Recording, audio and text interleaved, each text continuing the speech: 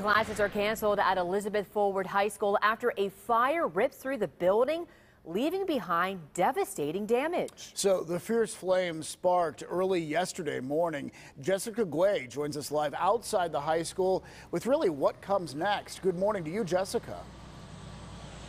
Good morning. So the Elizabeth Forward School District says the fire caused extensive damage to the auditorium side of the high school building. You can't see it behind me because it's very dark out here right now, but this requires them to close the school until further notice. So as you said, classes are canceled for today, but starting tomorrow, students will learn virtually.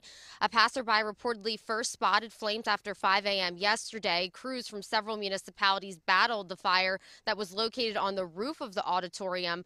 Administrators and residents told us the theater department was getting ready to use the auditorium for the Hunchback of Notre Dame next month, and the marching band, which also uses this space, lost most of their instruments and uniforms.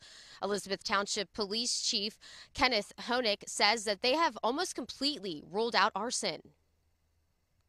Right now, the ATF and the Allegheny Fire Marshals are partnering. They're setting up, they're staging in the parking lot to go in and begin an origin investigation as to what caused the fire.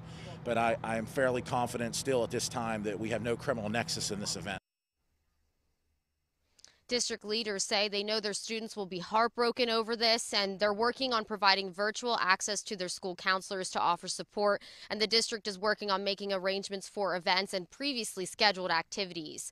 Now, neighboring South Allegheny School District has offered to allow Elizabeth Forward to use its gym and school facilities, and local district band directors have already offered help to the high school's band, including West Mifflin. West Mifflin's music department says that they plan to even hold a benefit concert to help them out, as well as donate any instruments that they can. We'll make sure to keep you updated as we learn more.